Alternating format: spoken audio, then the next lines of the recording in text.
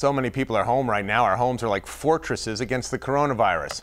That is especially true for one man from Susquehanna County. We head back down the Pennsylvania Road with Mike Stevens to 5 years ago and a castle that truly is a home.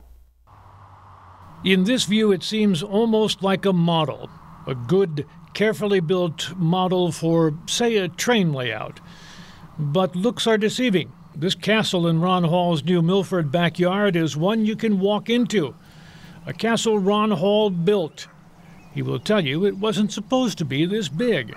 Just the front tower.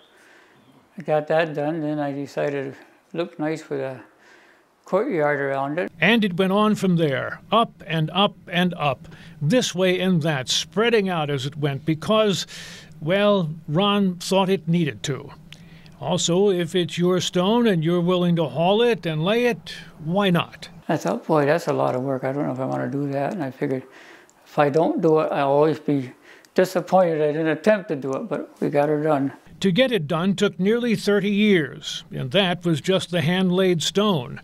The trim took another 5 or so. That's a lot of weekends, evenings, a few hours here and there, and it's a lot of stone. How much, you ask? 125 tons of stone, he estimates, enough to fill one semi and half of another. It's a fine tribute to Ron's relations in Scotland, who have their own castle. The view from the towers is wonderful on a nice day. You can look down at the moat that we crossed to come in, take a spin around the courtyard below.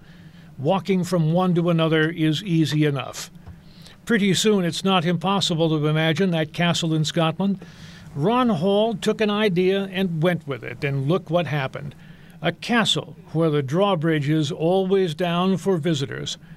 It's a job truly well done. Mike Stevens, News Watch 16 on the Pennsylvania Road in New Milford.